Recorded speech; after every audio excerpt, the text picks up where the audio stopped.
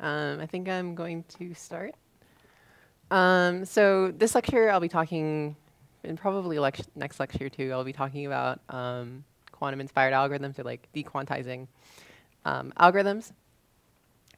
And so the setup here is that we establish all of these quantum linear algebra algorithms. And what they were capable of doing is they were capable of taking, for example, a block encoding of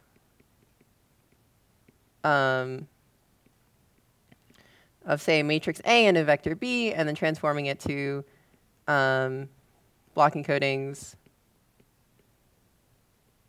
of some, say, like P of A times B.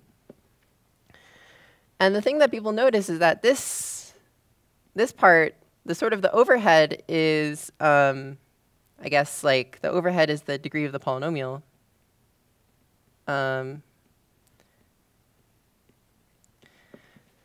And so you can imagine that, like, I have my A and B that are block encodings. They're, say, like size 2 to the n, but they're being implicitly represented by n qubits. And so if I'm able to do this operation with only incurring some overhead d, then maybe I could use this tool to get faster algorithms for linear algebraic problems more generally. So for example, like as I discussed earlier, if we have A as like some sparse matrix with some, or like say it's like a, sparse with say like computable entries or something.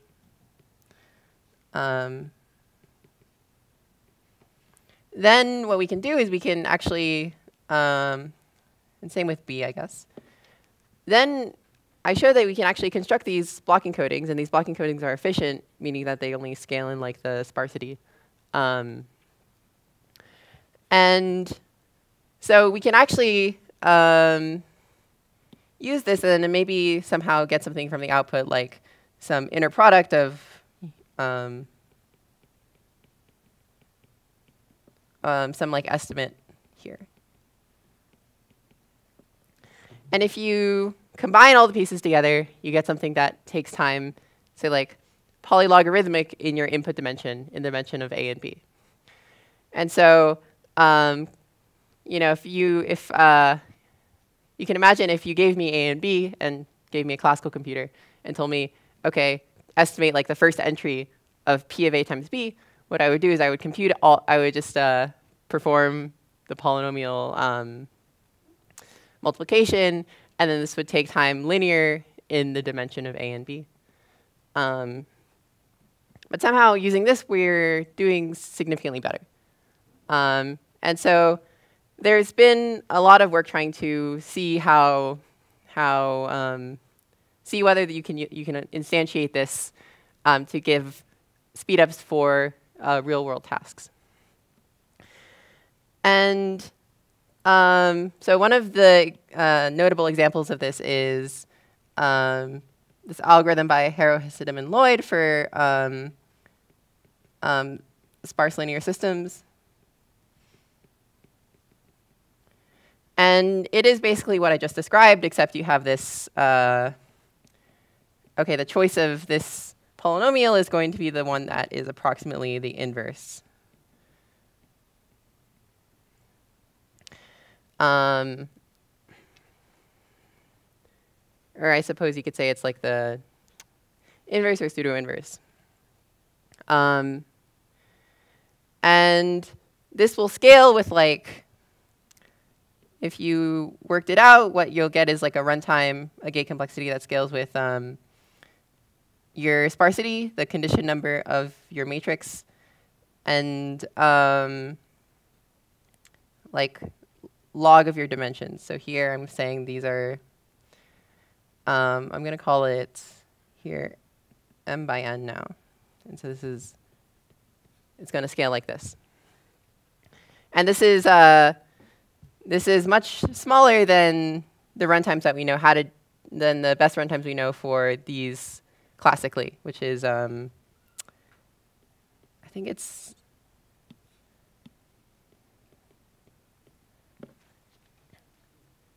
for some. I mean, the concept of block encodings did not exist when HHL published the algorithm. Right? That's right. Like, this is the right framework to understand it in the same way that like phase estimation is the right framework for Shor, or amplitude amplification is the right framework for Grover or something. Like, it just sort of falls out. Yes. So I'm being ahistorical in my retelling of this. And they just did the Taylor series for like 1 over x in order to do the polynomial approximation. For A inverse, sorry. I actually don't remember. Okay. Does anybody know what the polynomial is for the original HHL? I don't. I mean, they definitely wanted A inverse B.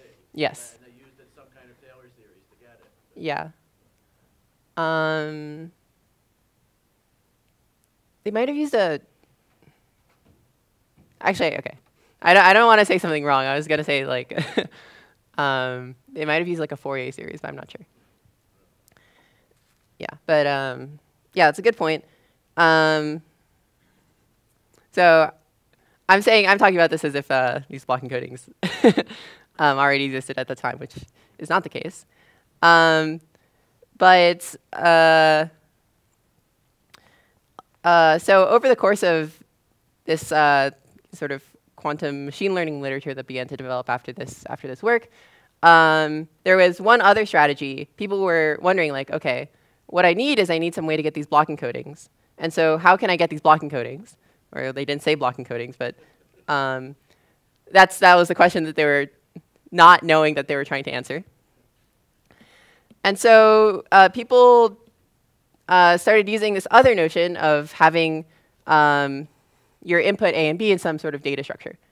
So the idea is that what you could do is that if you have A and B in like some state preparation data structure,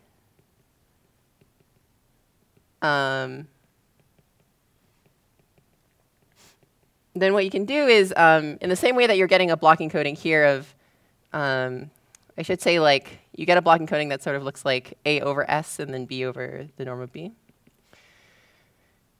Here you're getting, you're able to get block encodings of A over the Frobenius norm of A. So imagine A as a vector, then this thing would be unit norm as a vector.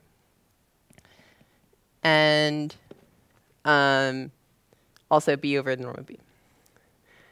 And so then what you can do is you can get your block encodings of PSV of A, and then do whatever you want with it at the end. And the nice thing about this is that in this setting, now A and B can be arbitrary, so they don't have to be sparse, which is convenient if you're working with, you want this thing to be applicable, so you want this A and B to be data that comes from anywhere, or some data set, some machine learning data set or something. And so the idea is that now, instead of incurring some overhead, I was being a little bit sloppy here. There's some overhead that's like the degree of D, but once I rescale, I need to pay some additional factor that's like S.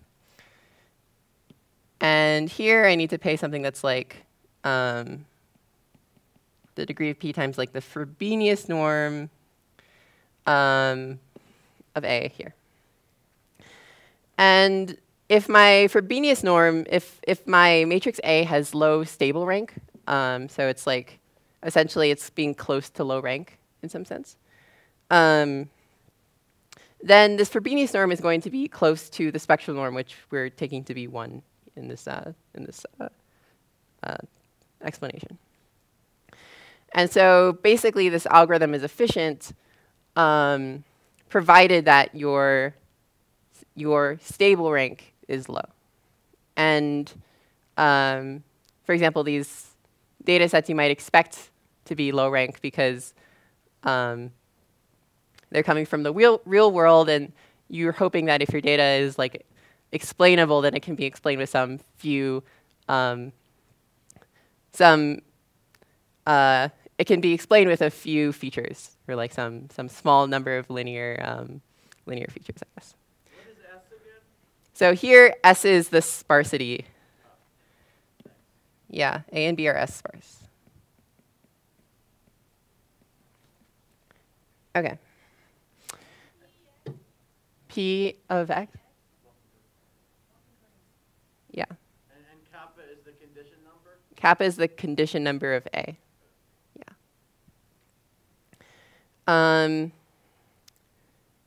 Yeah. Okay. And so essentially there are basically these two regimes for how you try to like apply your QSVT knowledge to machine learning tasks. And there's a bunch of different proposals that use one or the other to try to claim an exponential speedup. And what these quantum-inspired algorithms are what they're able to show is that in this context, in this second diagram, these algorithms don't give exponential speedup. So yeah, so I should say this doesn't give exponential speedup.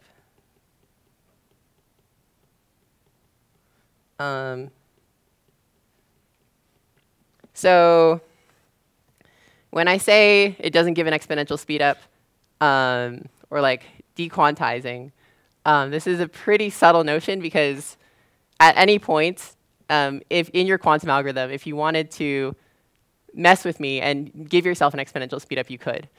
So for example, like say my algorithm has like an output state, then what I could do is I could take the Fourier transform and then like measure some inner product with the Fourier transform. And then suddenly, your algorithm is still paying polylogarithmic time, but then my algorithm is going to have to pay linear time. And so this like notion of dequantizing is somewhat delicate.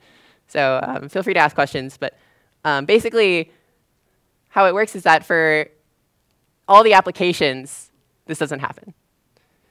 And so indeed, this is like what I'm saying here is true. I mean, the more formal version would be HHL showed that you can like encode Shor's algorithm into their algorithm, right? Right. They showed like they're solving a BQP complete problem in some sense, right? So. Oh, okay. So okay, like I am not claiming to dequantize this like sparse HHL version, but the state preparation thing is like it's very close to being like fully dequantized. Right. As soon as you specify what you really want to use HHL for, then there's a very good chance that you can dequantize that. Yes. Yeah, that's right. Right. Okay. And so the way that we do this is that we have this like state preparation data structure. And what we're able to do is we're able to construct some analogous notion to a block encoding, which I'm going to call, I guess, sample and query access. And it holds that these state preparation data structures also, okay, so what's happening if you're using these data structures is that you're imagining like, okay, I'm getting data, and then as I'm getting data, I'm storing it like so that my quantum computer can use it later.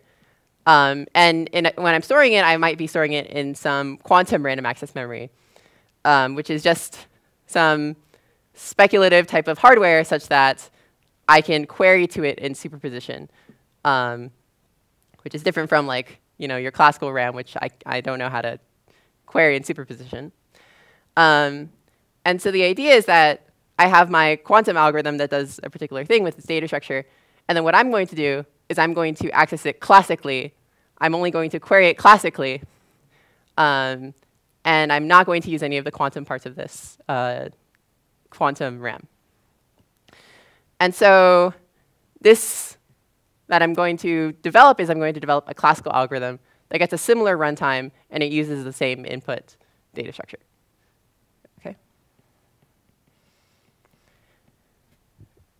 Right, so I'm going to define this notion called sampling and query access, and then I'm going to show how you can get sampling and query access to something that's like approximately P applied to A. And this approximately is like, it only holds only if the Frobenius norm is small. So you can imagine this as being like, the error is like epsilon times Frobenius norm or something, Frobenius norm squared.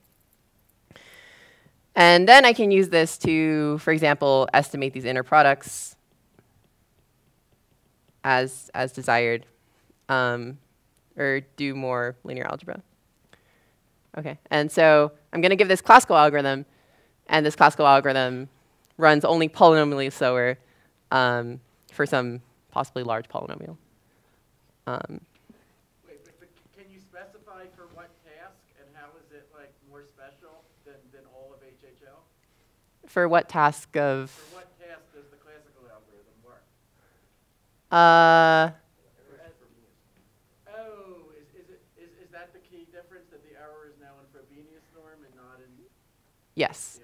Thank you. So I believe if this error was in spectral norm instead, then you would dequantize HHL. I see. Yeah. So that's the important thing. Thank you. Yeah. Right. Okay. Okay. So I'm going to talk a little bit more about what dequantizing means, and then I'm going to get into the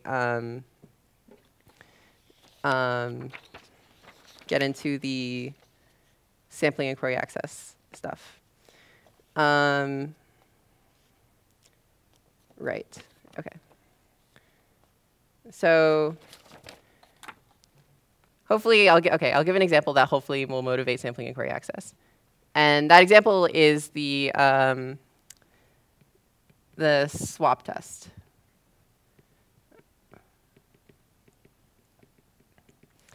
Okay, so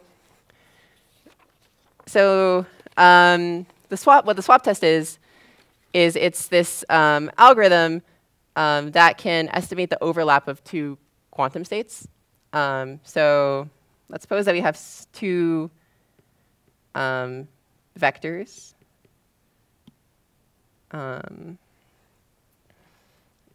And then they both have unit norm.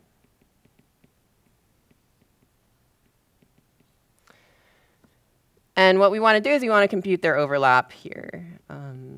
So their inner product magnitude squared. Then there's an algorithm that can do this with copies of the corresponding state. So I'm like, for a vector, I'm defining the corresponding state to be equal to the state with the amplitudes corresponding to the entries of the vector. And what this algorithm is we start with states corresponding to each of our input vectors. I perform a Hadamard and then a controlled swap.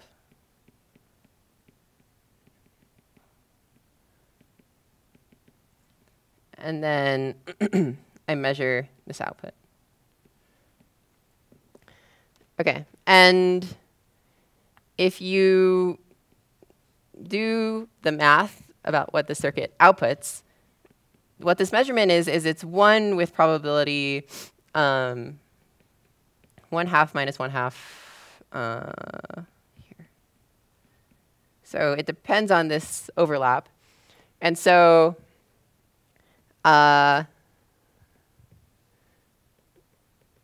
if you ran this circuit enough times, then what you could do, so if you with 1 over epsilon squared runs, you get like an epsilon good estimate of the overlap. Okay, And in order to implement this controlled swap, you need, I guess, here, this is like log D gates, or 2 qubit gates. So the total runtime will be gate complexity log D over epsilon squared, if you're not trying to like improve this epsilon squared. And so you could imagine someone saying, OK, I have my phi and my psi, and I'm able to estimate their overlap. And I'm able to do it in time that's only log D. Instead of, if you give it to me classically, I would compute the inner product, and it would take D time. And so you could ask, like, OK, does this give me an exponential advantage for my like quantum linear algebra algorithm, my quantum machine learning algorithm? And this is like, I mean, this sounds far-fetched that you would expect some sort of speed up from this simple, like, I guess, like this overlap estimation task. But for example, like, if I, there's like certain minor points of this that would make this, if you change this in some minor ways, then it would actually genuinely become hard, right? If I described what phi and psi were in terms of quantum circuits, and then I gave it to you, then you wouldn't be able to answer this overlap question. You wouldn't be able to answer this overlap question efficiently classically. And so there would be like some genuine speed up. And similarly, like, there's been like proposals in quantum machine learning that essentially boil down to like construct some fancy states based off of my input data, and then I compute their overlap, and this will be how I get advantage. Right, so here I'm just noting that, OK, like my quantum algorithm is like log D over epsilon squared, and my classical algorithm, in order to estimate the overlap, I need like to read it. I need to read all of the entries. I need to know all the entries. And so this is like omega of D. But this is sort of not a fair comparison because I gave my quantum algorithm this ability to prepare these states here of phi and psi. And this is a very powerful assumption. If I had this vector and I wanted to prepare the states, it would cost me D time. And so the fact that I can get these in like O of 1 time or O of log D time is very significant. It's like a pretty powerful statement. OK, so how you would instantiate this in this data structure setting is with the following data structure. So I'm going to give an example for a size 4 vector. And so the point is that, like, if I actually wanted to run this on classical data, then I would need this sort of data structure. And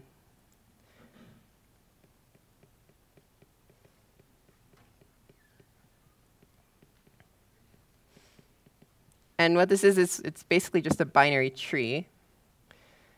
And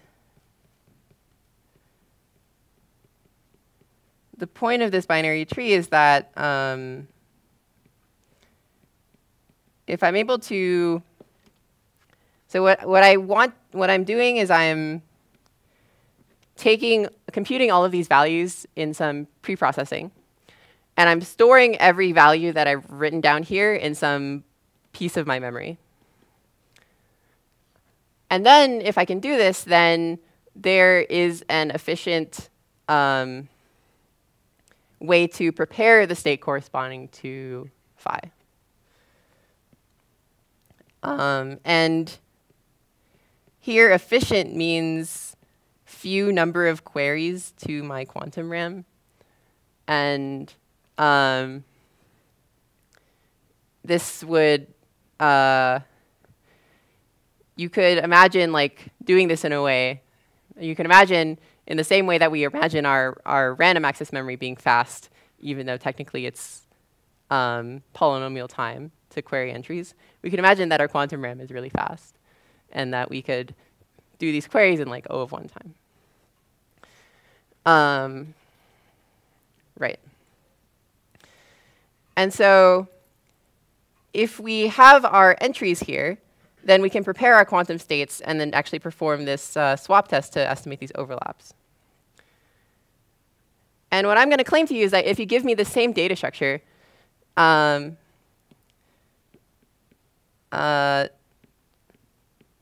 yeah, given phi and psi in my data structure, we can estimate the overlap in, I guess, like also 1 over epsilon squared time. So throughout the talk, I'm going to be like ignoring log d factors. There's some minor annoyances because the convention in classical algorithms is that log d size operations cost 1. This is like a word RAM model. But in quantum, you really care about these bits. So if I'm off with the log d's, it's because of this. But it's not important. OK. And the way that we can do this is noticing that given this data structure, what we can do is we can classically measure phi in the computational basis. So in other words, there's some algorithm that I can run that runs in log, actually, there is a log d. OK. That can run in log d time. And then it outputs some I with probability phi I squared. And the way that I can do this is I look at my data structure. I start at the root node. And then I decide, OK, if I'm going to try to sample with probability proportional to the magnitude, am I going to sample something with this on this side or sample something on this side? And then I look at these entries. And then with probability this value, I go in this direction. And with probability this, I go in this direction. And then so let's say I like move along here. This was probability phi 1 squared plus phi 2 squared. Then I look at these two values and I say, OK, do I want to go in this direction or in this direction?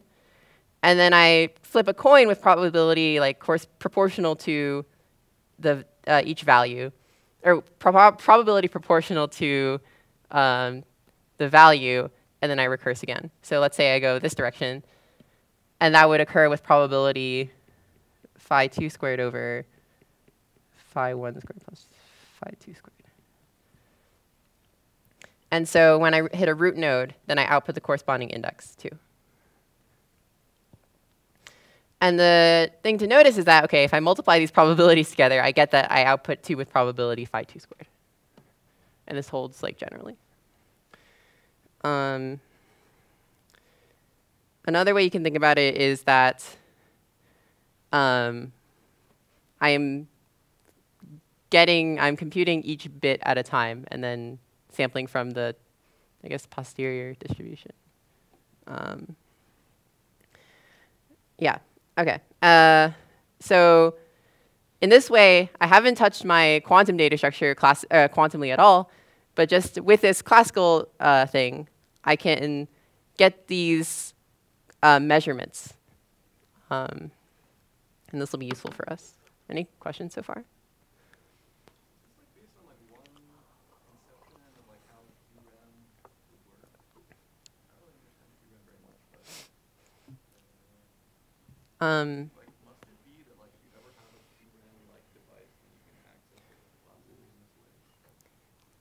It is based on this one data structure.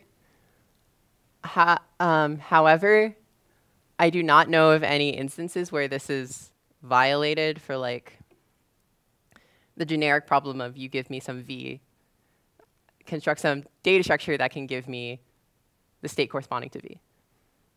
Wait a minute. I mean, all QRAM means is that if I have a superposition over i's, let's say, I can map it to a superposition over I xi, right? Right. There's nothing in there that says that it has to, you know, encode this binary tree. Yes. I mean, Yes. This is a particular assumption. Yeah. So what I'm saying is that I'm more fuzzy on these details, but as if you asked me, if I gave you QRAM and I told you devise some data structure that allows me to prepare a state efficiently, then for all of the data structures that people have imagined, you can actually do this thing of measuring classically.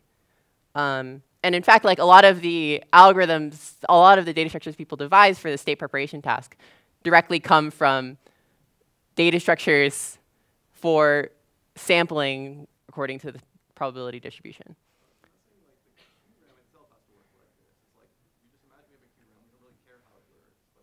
Mm-hmm. Yes.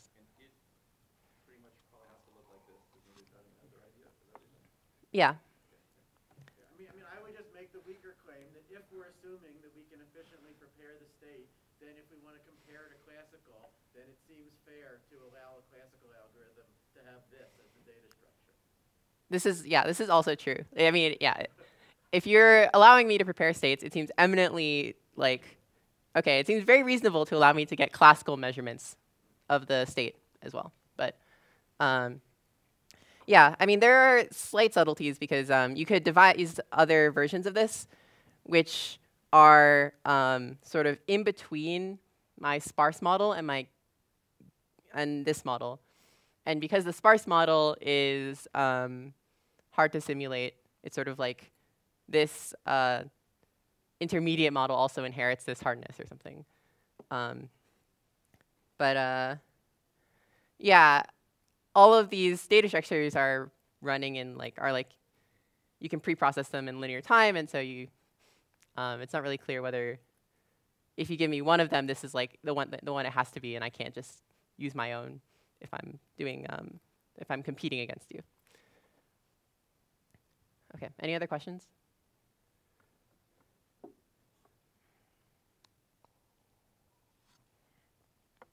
Okay. Imagining that the data is not just completely represented by a survey, which is very mysterious, but it's like much more explicitly represented by like this kind of. Yeah. There are other there are other ways to create these there are other ways to satisfy these state preparation assumptions. So one thing you can imagine is that I do indeed have some magic oracle that gives me the ability to query entries of my V, and then this V satisfies some property. It satisfies that all of the entries are about the same magnitude. And then I can prepare the corresponding state. And then if you gave me the same oracle, I could also perform the sampling using rejection sampling. So yeah, so I'm being concrete here for the purposes of exposition, but you could think about this more generally. Okay. So what will my classical algorithm be? Well, it'll just be like a sampling algorithm. So what I do is I can imagine, first of all, I sample I with probability phi I squared. And then 2, I consider some estimator. I compute psi I over phi I. And I'll call this guy z. And the thing to notice is that the expectation of z is equal to, okay, it's this sum over I from 1 to d. This is the probability that I sample it times the value. And if you, yes, this is phi psi. And similarly, if I look at my the variance, or the second moment, I guess, you can compute this, and this is, let me see.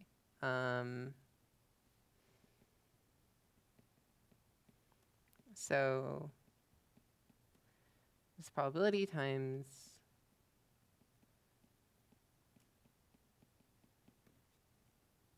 do I have this right? Yes. So this is equal to the sum of my psi I squared, which is equal to 1. Okay, so I have some random variable whose expectation is the right thing, and my variance is 1. So then I can average 1 over epsilon squared copies of z and then get some estimate. And because I'm estimating this value, I can estimate its magnitude squared, which is gives me the right thing. Okay. And so what we've just shown is this argument that, okay, you could perform the swap test to estimate these overlaps in time log d. But if you gave me the same input, I could also get it classically with log d. And this principle will extend more generally. And the idea is that we're going to be able to dequantize algorithms if we essentially get the set of assumptions that we need to run this algorithm. So I'm going to define sampling inquiry access now.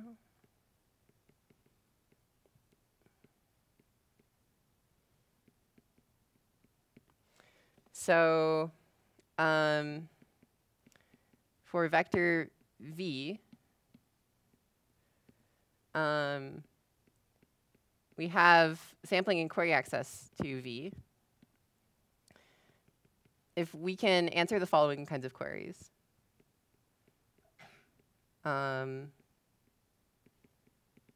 So first of all, what we want to do is we want to be able to query for entries. So this is like performing the map. You give me an index, and I give you the corresponding entry. Secondly, I can sample from the state corresponding to v. So that means that I'm producing measurements, producing samples where the probability of sampling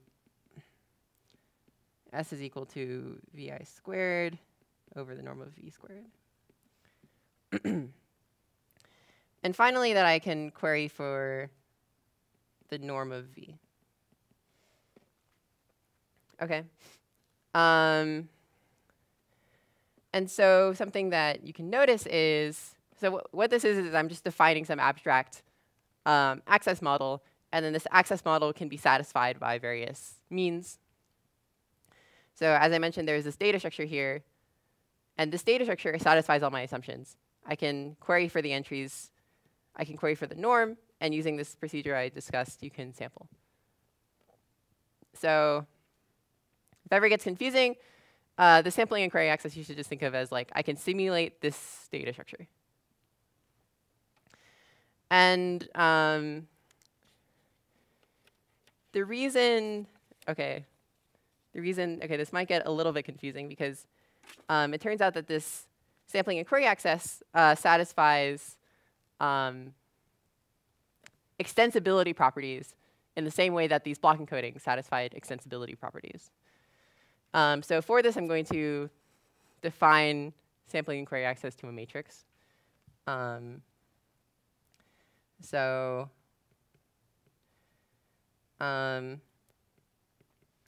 now for a vector, for a matrix,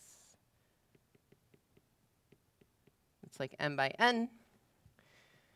We have sampling and query access to the matrix if we have sampling and query access to all of the rows. Right, so these are the rows of A.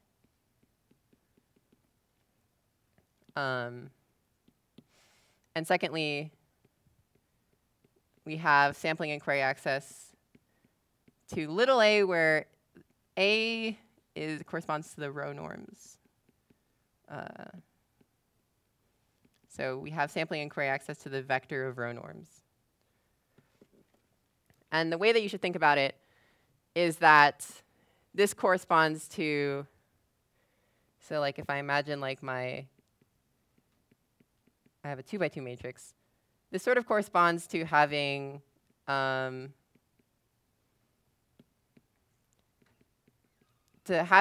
in my data structure A stored as a vector. So here I'm having like the Frobenius norm of A squared at the top, and then row 1, row 2, and then 1,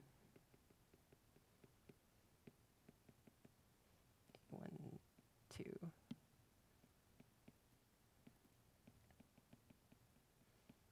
So it's the same, sort of data structure, but basically I'm just combining the data structure. I can just say I have one data structure for this like row norm, for the vector of row norms, right? Because this is norm of A squared, A1 squared, A2 squared. And then I'm combining this with corresponding these data structures for the individual rows. So that's just it. And then what I can show is that there's extensibility properties.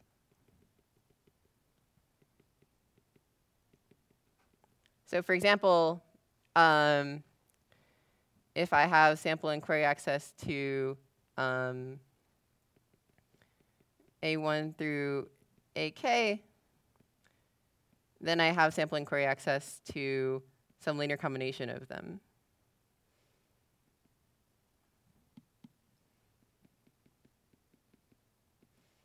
For I equals 1 to k. And if I have sample and query access to A and B, then I can get sample and query access to their product A dagger B, but like approximately. And this approximately you incur Frobenius norm dependence. So these same extensibility properties hold. And so you can imagine, like, for any of my like block encoding algorithms that are computing polynomials, I could look at what the polynomial they're computing is. I could look at my classical algorithm, and I could just piece things together to match the quantum algorithm. And the point is that these steps are all efficient. They're polynomial time, and they're polynomial time in parameters that that do not depend on dimension. They're polynomial in epsilon, 1 over epsilon, and they're polynomial in like my rank notion. And so, like, I guess more morally, you can dequantize all of quantum singular value transformation if you just take these and then you can dequantize all of QSVT if you're assuming that your input has this like data structure, is given in this data structure. Okay, so now I'm going to explain how you can do these, but any questions?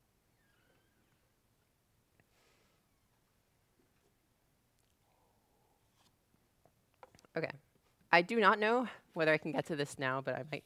If not, I'll get to next lecture. Get to these like properties. There's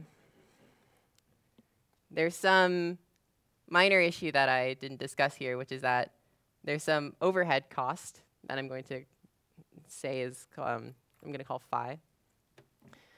And I'm going to define a corresponding notion called like oversampling and query access. And this basically just says, like, sometimes I might not have access to the exact distribution that I want, but I have access to some distribution that is close enough to it that I can use it. So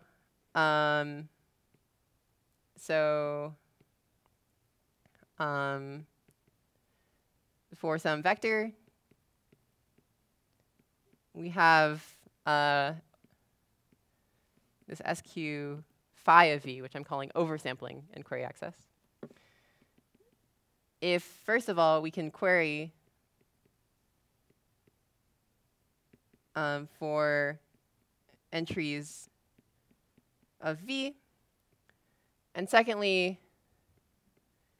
we have sampling and query access to some v tilde, which we're thinking of as like a entry-wise upper bound to v. So the two properties that need to be satisfied are that v tilde I is always greater than vi, and also the norm of v tilde is equal to phi times the norm of v. So if phi is equal to 1, then v tilde has to be v. So this is just the normal notion of sampling and query access.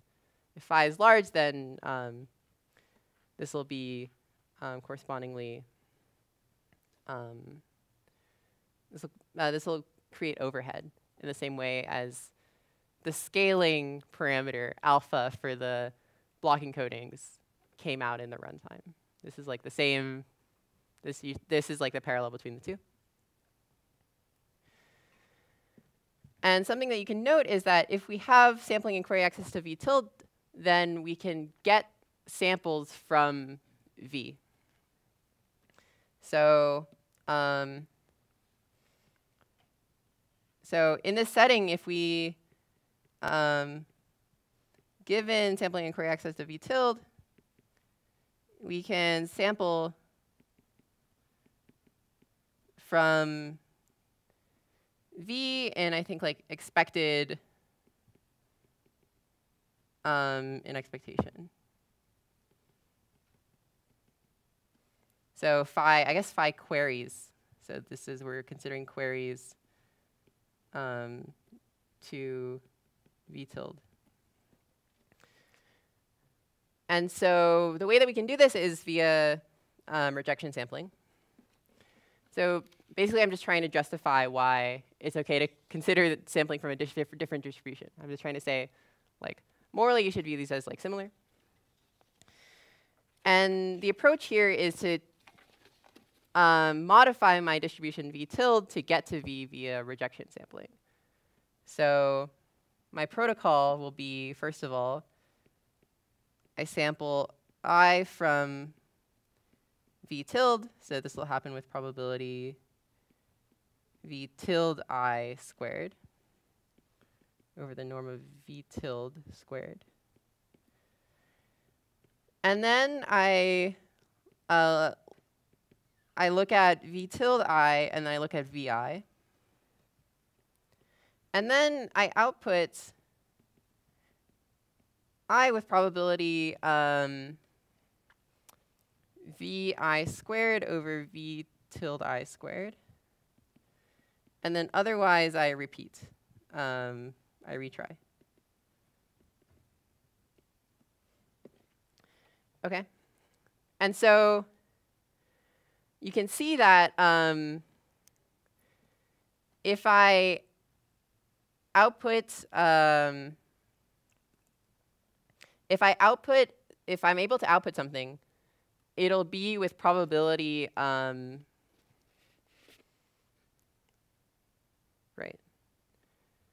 Yeah, so if I output something, it'll be with probability proportional to vi squared, right? Because the probability that I was able to perform this whole algorithm would be the product of these two, which is like vi squared over v tilde I squared.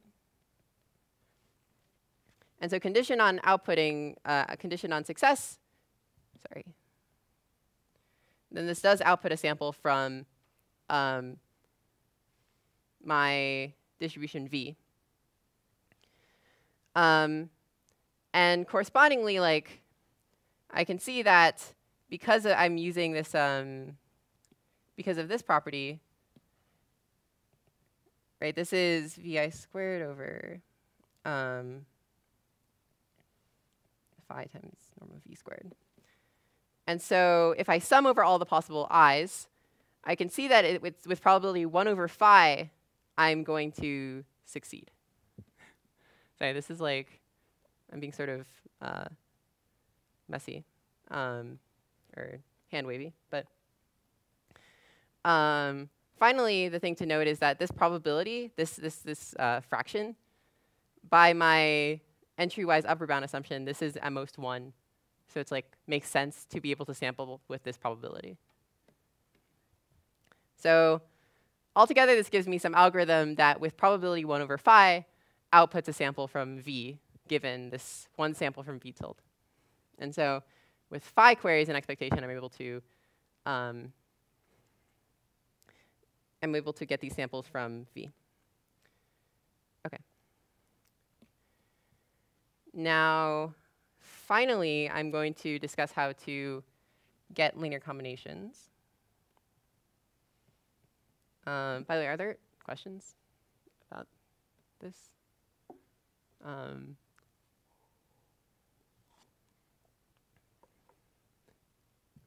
OK.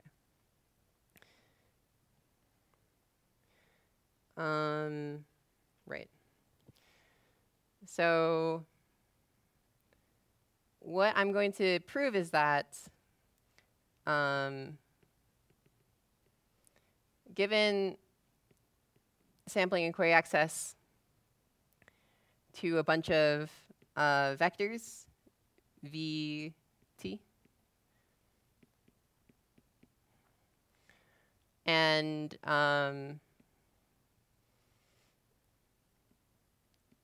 we can get sampling and query access to their linear combination, but with some oversampling constant.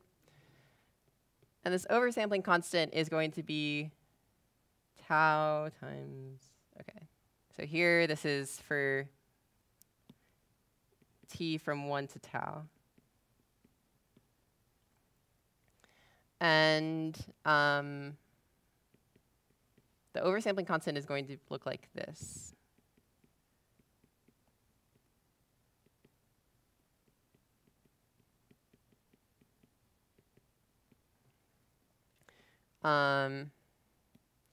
And then the runtime, the overhead is going to scale with tau. So every time, so what I mean by this is that you give me sampling and query access to my input vectors, and I'm able to do these in, say, like O of 1 time. Then, if you ask me a query like, OK, sample from, if you ask me like, sample from this vector u, then it'll take me time tau, or it'll take me like tau queries and like tau overhead, tau additional time, to compute whatever I need and then output the sample to you. So it's like, so you know, for example, these might come from a data structure, but if I want to sample from this, I'm acting as like the data structure, and I'm being the intermediary here. I'm simulating these queries for you. And the way that you should think about this is that if I wanted to produce a sample, it would cost me like phi times tau, so like in total, which is like tau squared. And there's this factor here, and this factor is going to be close to, it's going to be small whenever my linear combination is not too much smaller than I expect. So if you give me a bunch of vectors and then ask me to take their linear combination, and the linear combination is 0, then obviously I'm not going to be able to sample from 0. And the thing to note here is that if you gave me a bunch of block encodings and asked me to take the block encoding of their linear combination, then I would also need to incur this like sort of scaling factor, right? Because if I take a linear combination of block encodings and I get 0, then I'm not going to be able to output a sample of that block encoding times a vector. It's going to like come out in the runtime. So, okay. So how am I going to do this? Well, I need to answer a few types of queries, right? Okay, so I want to get sampling and query access to this U, and so I need to answer queries to U. And so what are these queries? These queries are lambda t, and then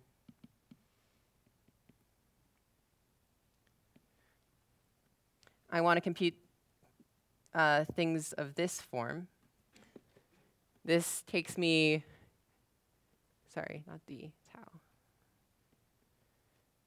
I just need to query all of the vectors in their particular entries and then take their linear combination, and then I output this.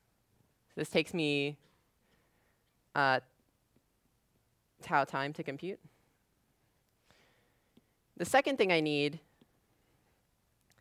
is I need sampling and query access to some upper bound on U.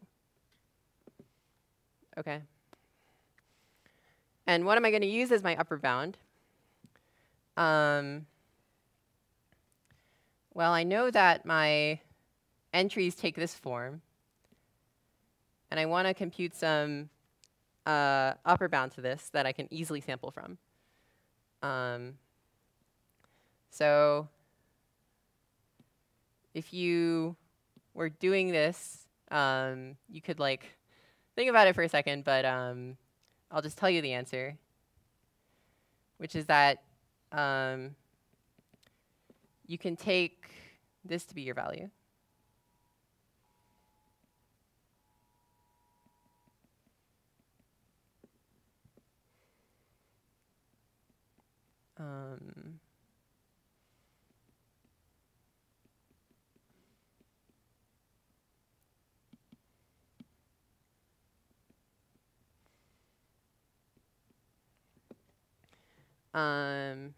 Right, so I'm taking, this is like the linear combination of these entries, and I'm sort of taking the norm. And this is upper bounding this quantity, which is ui, by Cauchy-Schwarz. And okay, what are the two properties that we needed? We needed that this magnitude is greater than this magnitude. This holds by Cauchy-Schwarz, as I said. And then we need also that we can sample from this. And so the probability that we need to sample from is we need to sample from I with probability proportional to this sum.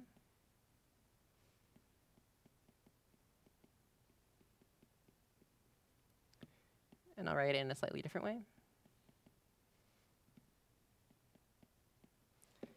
And what this distribution is it's a linear combination of the distributions for each of the v's. So what I can do is I can pick a distribution such that if I sample from that distribution and then sample from the corresponding vector, then this will give me this distribution.